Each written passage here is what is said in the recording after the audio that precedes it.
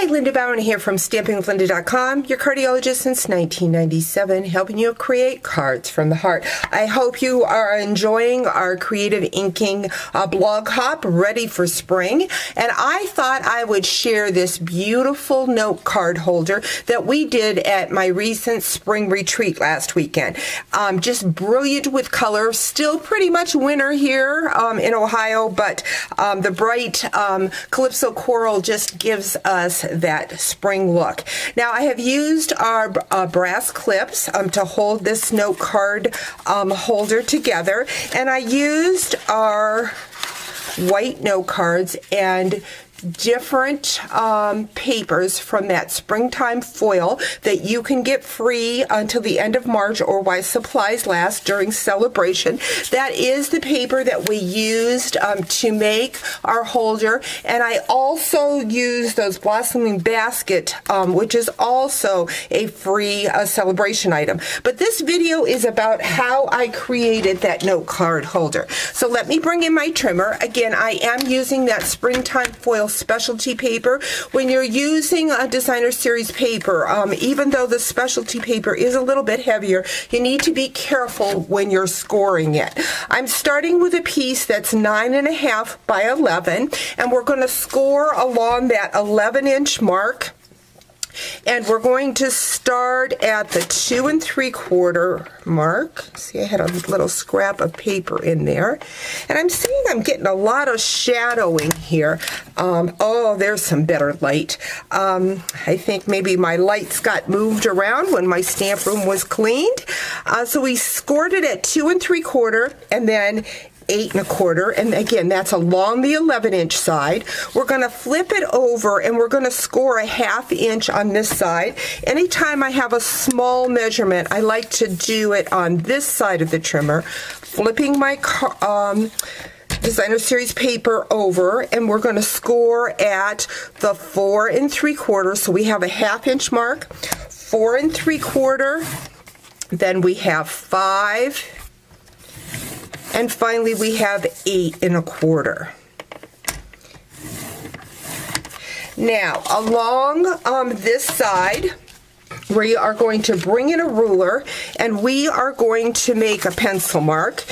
First I'm going to go ahead and burnish those score lines so we know exactly where we need to fold our paper and where I need to score to. Again, being careful not to tear our paper. So we've got our score lines. Now we're going to go up here at this end. I'm going to grab a pencil and we are going to mark at 2 1/8 inch. So just a pencil mark, 2 1/8, and also at 7 3/4. And we're going to do the same on this side.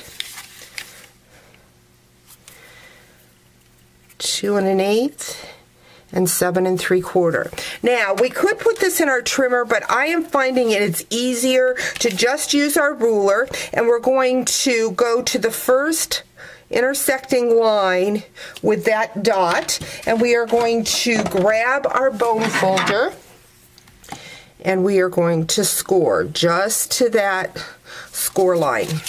And we're going to do it on all 4 corners.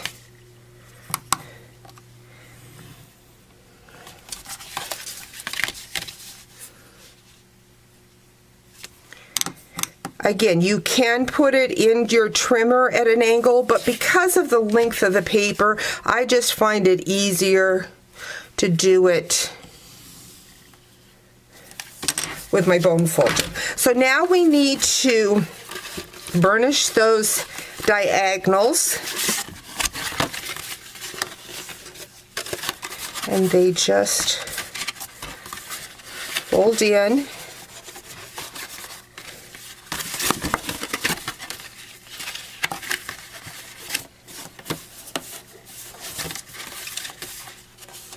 Okay, so now we're ready to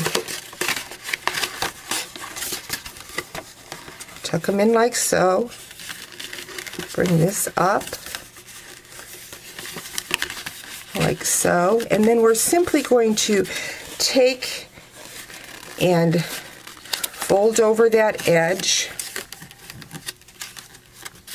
like so. And then I just took, let's bring in the one I did. It's going to be a little bit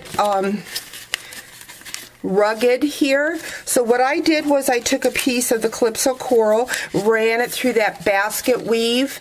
This measures 3/4 of an inch by 5.5, and then it also gives you something for your clip to hold on to. So there you have it, a creative fold making a note card pack for a spring gift, for a teacher, mother, Easter gift. So many ideas to be used with this. Thanks for joining us. Talk to you real soon. Bye-bye.